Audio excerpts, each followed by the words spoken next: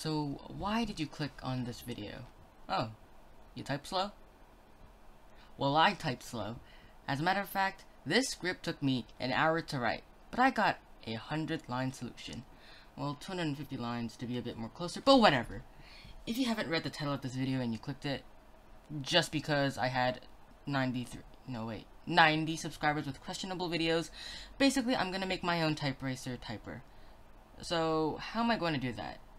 I mean, I could spam my friend and get him to type it for me, but after a while I'd probably get blocked for being too annoying. Ouch.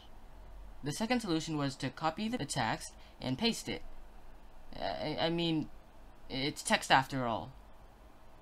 A solution to that is to inspect the page like every 6th grader would do. I mean, I could put it in a TXT file at the first word and then paste it, right?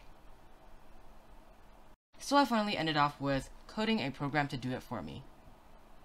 But what language? Python? I suck at it and I don't know how to make windows with it. C? Maybe not. C++? C#, duplicate of Java. Just made a bit more cleaner without the robot thing. What about Colton, JavaScript, C++, C9, C closing brackets, C%, C number sign, C+, C-, Swift. I chose Java because Java is easy to learn and I totally don't use it for like every single thing I think of.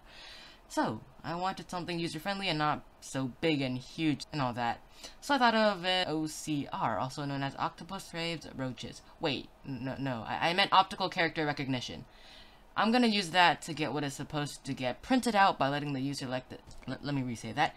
I'm going to use that to get what is supposed to get printed out by letting the user select the area where the text is. That made 100% sense.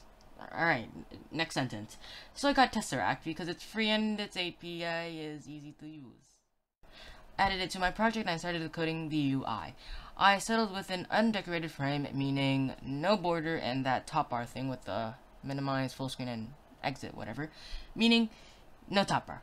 It's that simple. So, a menu bar that you see in like almost every app with a menu item that is disabled that says this is just another random project, because it is. A custom button to close the whole thing. I made it exactly the same as the one you see on normal Windows on Windows. A select text area button to select the text. A text area to put what the OCR read. It also lets you edit the output. And type button that starts simulating keyboard presses after 2 seconds. So don't think it's gonna type for you while you do other stuff. So all was going well. I added the Tesseract portion, then the type portion, then select text part to select the text, obviously. I first thought I'd let the user just press, drag, release their mouse to make a invis box around the text, but realized they can click and highlight unwanted stuff, text and stuff, so I added a frame with a transparency of like 0.000001, but the users wouldn't know where their selection is.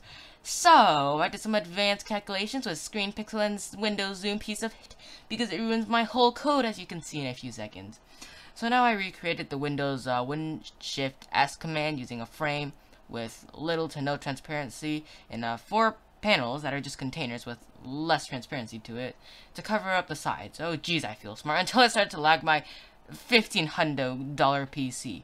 I did some simple optimizations, aka calculating a variable once and shoving it into whatever needs it so Java doesn't need to do it like 6 times.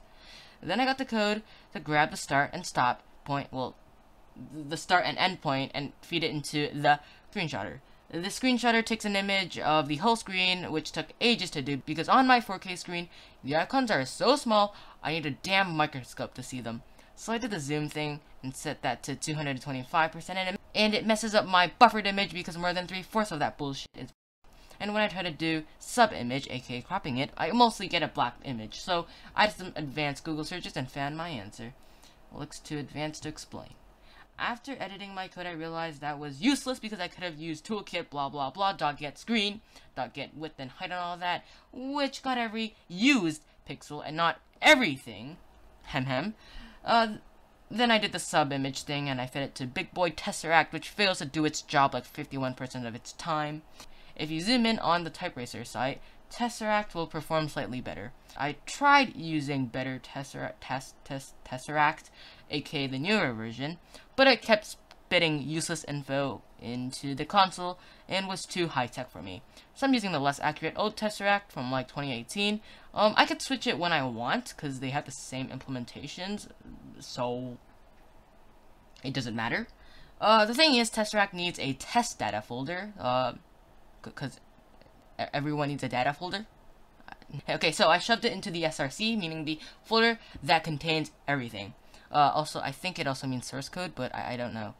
Fun, right? Yeah, no. Once I exported it as a runnable jar file, it does not work. So now, I need to use Big Boy Inno, set up sys, I think, to package it and install it like a real program. I did some final touches to my program since I thought you guys, well, probably 10 viewers, would want to use it. So I added an info button and a better title bar. Oh, by the way, did I mention trying to convert all the code to C# using Visual Studio? That thing took half of my lifetime to install. It didn't work because C# doesn't have the robot thing, and I didn't want to look up for how to make a C# form along with learning how to use 2 more APIs, even though I spent a week coding it in Java.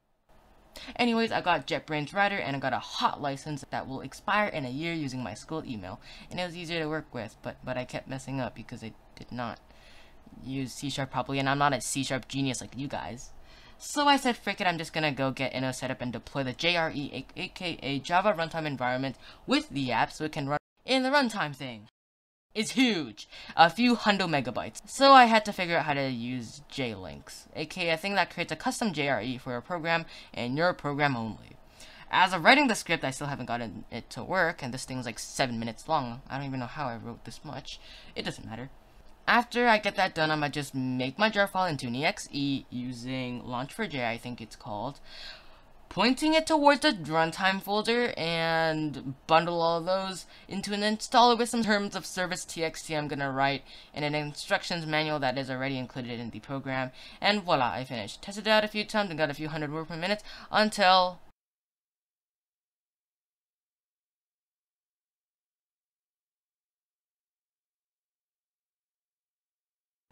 oh, damn it.